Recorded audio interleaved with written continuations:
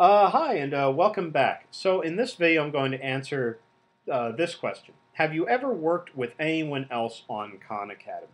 I have worked with other people on Khan Academy. I guess I've only ever worked with people on Khan Academy, where I was tutoring someone, and I guess I recommended Khan Academy as someone. Or, I've also, I've recommended Khan Academy to a lot of people. I haven't been tutoring, everyone that I've recommended it to, but I have worked with people on Khan Academy. I've never worked with anyone, I guess inside the Khan Academy framework where I was like registered as a teacher and someone, registered as, someone that I was tutoring so I could see their progress. I never worked with someone that way on Khan Academy, but I have recommended it to people that I was tutoring, and I have been able to see, that it's really help people. One of the issues I think that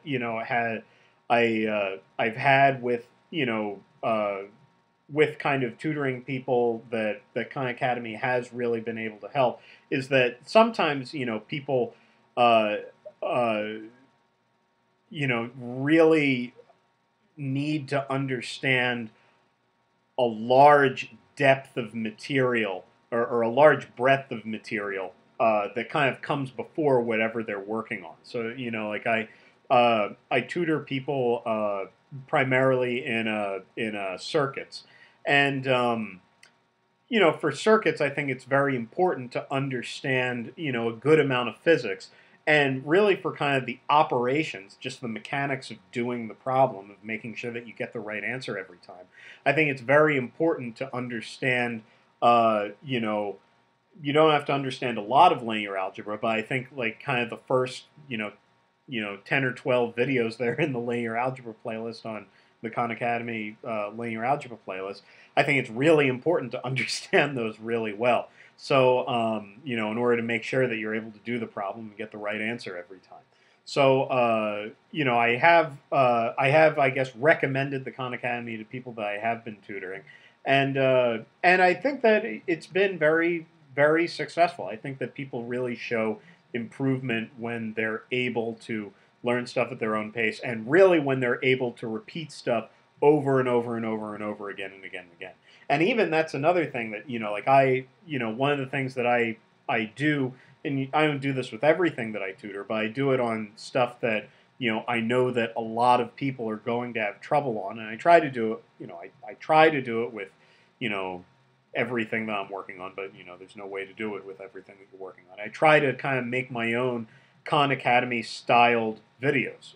So like one of the things that I found last year I was working with people a lot on was nodal analysis for just regular DC circuits.